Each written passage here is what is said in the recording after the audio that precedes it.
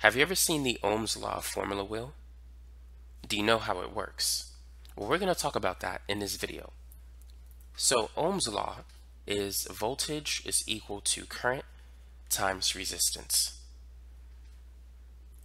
Now, if you want to use this circle, it really helps you to calculate voltage, current, or resistance easily. Let's say if you don't want to rearrange the formula, here's what you can do. So let's start with current. If we want to calculate current, place your finger on the current.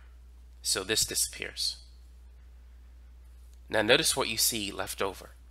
Voltage divided by resistance. So the current is V over R.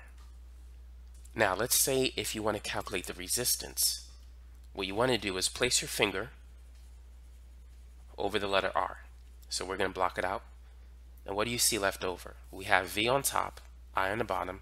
So what that tells us is that the resistance is voltage divided by current. Now let's say if we want to calculate the voltage. Place your finger on V and see what's left over.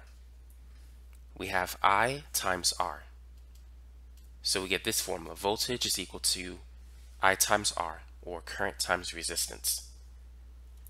So this type of formula wheel can be applied to any equation that looks like this.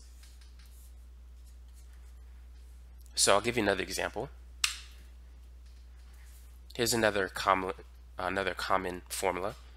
Power is equal to voltage times current. So we can create a power formula wheel which looks very similar. So if we want to calculate the voltage, we're going to block out V and we have P over I. So the voltage is power divided by current. If we want to calculate the current, we can block out I or put our finger on it, and we see current is power over voltage.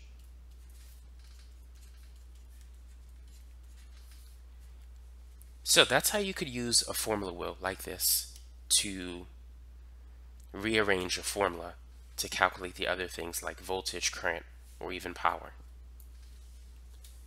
Now for those of you who want example problems on solving circuits dealing with Ohm's law, or even circuits that involve the calculation of electrical power, feel free to check out the links in the description section below. I'm going to be posting some videos there. Thanks for watching.